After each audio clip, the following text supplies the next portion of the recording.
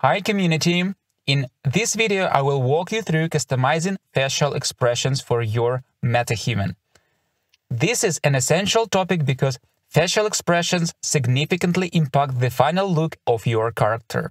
It is something you can't just fine-tune with the default tools like Mesh to Metahuman and Metahuman Creator. But before we dive into the customization process, let me give you a quick overview of how Metahuman animations work. Metahuman animation combines skeletal animation, morph targets, known as shape keys in Blender, and dynamic materials, which blend normal maps and diffuse textures. And while dynamic materials are a separate topic, skeletal animations and morph targets share a common purpose. They both deform the mesh. I don't want to go into the pros and cons of these deformation methods. What's important to know is that Metahumans use both to achieve cinematic quality realism at the best level of detail. Higher loads and optimized Metahumans typically rely only on skeletal animations without morph targets correction. In a sense, skeletal animation does most of the heavy work in deforming the mesh, while morph targets smooth out imperfections for the best possible quality. Now, let's see how bones and morph targets connect to the yellow control circles on the control board.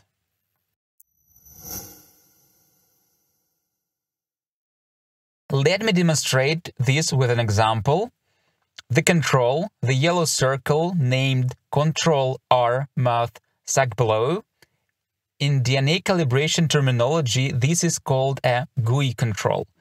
When we move this control, it's linked to two raw controls, mouth cheek blow R, active when moved to the left, and mouth cheek suck R, active when moved to the right. A single GUI control can connect to multiple raw controls, not just two, it can be one or several. Each raw control is tied to a specific facial expression, which corresponds to a pose for a facial skeleton, and optionally, some corrective morph targets. And importantly, only specific groups of bones related to the active deformation area are involved. This is crucial to remember when editing facial expressions. You can only modify bones that were initially assigned to that expression.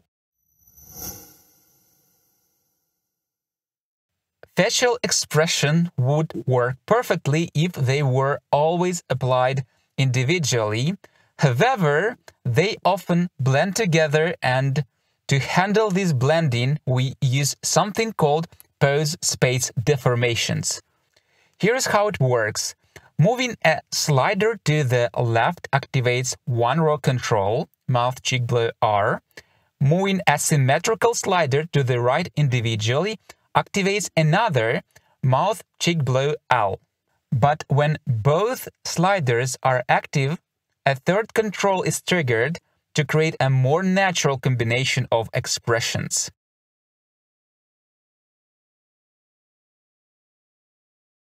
In MetaReForge, PSDs are named systematically.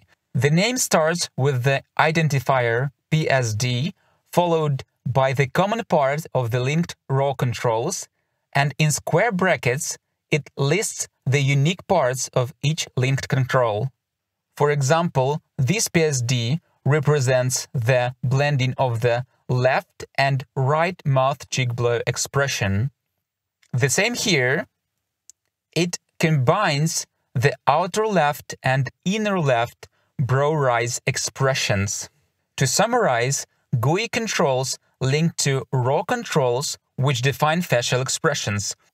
PSDs further refine the blending of these expressions, acting like raw controls but depending on the interaction of multiple inputs. Let's dive into navigating and editing facial expressions. To begin, ensure that runtime is initialized by clicking Init Rig Logic. This step is required after every Blender restart, since the runtime only persists during an active session. Switch to pose mode to the edit control board. Here you will find a list of active expressions. If you want to adjust display settings, you can expand this area. To see all expressions, disable hide empty. This reveals all expressions. They are sortable by various parameters and searchable by name.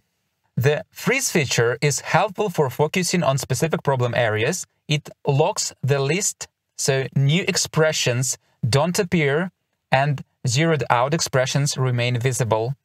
Each expression has two buttons, S or solo. It highlights the selected expression, and M or mute deactivates it.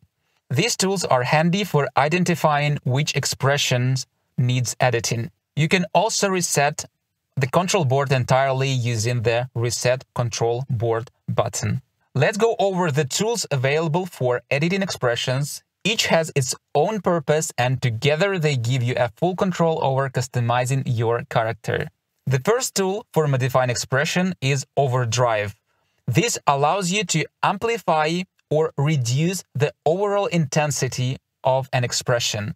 To use it, select an expression from the list and click Tune Overdrive. You will see the main intensity slider. 0 overdrive means no changes. Positive values amplify the expression, while negative values reduce its intensity. By adjusting the location influence and rotation influence sliders from 0 to 1, you can control which components of the expression's transformation, position or rotation are amplified or softened. And once you're happy with the adjustments, press Enter to save them, or if you change your mind, press Backspace to discard the changes.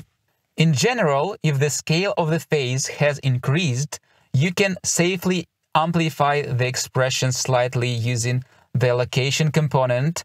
For example, on the left side of the face, I might amplify both location and rotation components, while on the right side, I might only adjust the location component. I like how it looks with location only, but different expressions respond differently to these adjustments. For instance, for the cheek blow expression, I like to amplify both location and rotation components.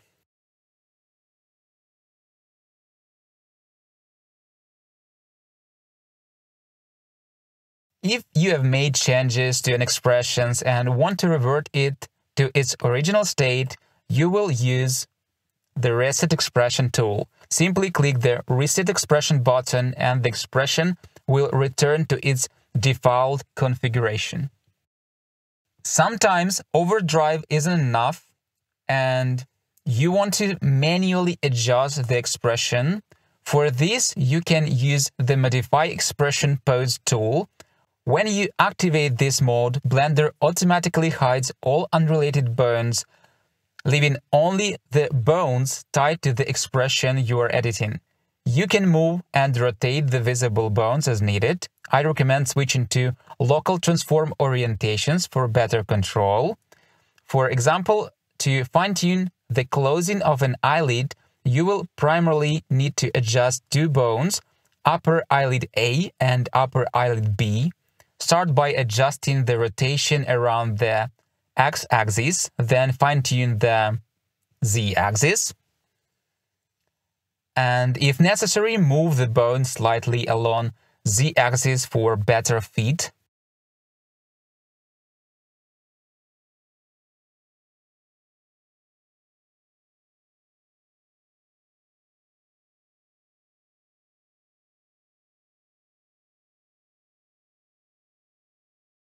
To refine the result further, you can also tweak other related bones as needed. And once you're ready, press Enter to save your changes. Next is Symmetrize. And many expressions have counterparts on the opposite side of the face. The Symmetrize tool copies an expression from its symmetrical counterpart to the current expression, while copy to symmetrical does the reverse, transferring the current expression to the opposite side. For example, if iBlinkR is active, clicking Symmetrize will transfer changes from its symmetrical counterpart from the left side to the current expression to the right side. If you select iBlinkL and click Copy to Symmetrical, the changes will appear to the right side.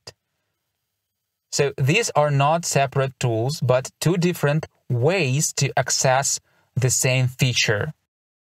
There is also an option called diff that determines what gets symmetrized. When diff is enabled, only changes you have made to the expression are transferred. If diff is turned off, the entire expression is mirrored. Personally, I prefer to work with diff enabled for a more realistic result, because perfectly symmetrical expressions can feel a bit unnatural. Finally, we have ability to edit corrective shape case, also known as morph targets in Unreal Engine. This feature is available only if you didn't disable the Keep Shape Case for Edit Objects option during initialization. At the bottom of the interface, you'll see a list of connected morph targets. Choose one and you can enter Sculpt mode or Edit mode to adjust it. Blender will automatically prepare everything for you to edit the selected shape case. Once you're done, click the check mark icon to confirm your changes and ensure they are set to be processed and transferred to the final result. If the controller is linked to multiple meshes such as the head and cartilage, you'll have the option to edit shape case for each of these objects individually. There is also a button here to navigate to the associated GUI controller if it's a raw expression, or to multiple linked controllers if it's a PSD expression. And that's it for today. You now have the tools to create truly unique characters while keeping them fully compatible with Metahuman performance capture. If you have any questions or want me to cover other topics in future videos, leave a comment and join our Discord community. Thank you for watching. See you next time.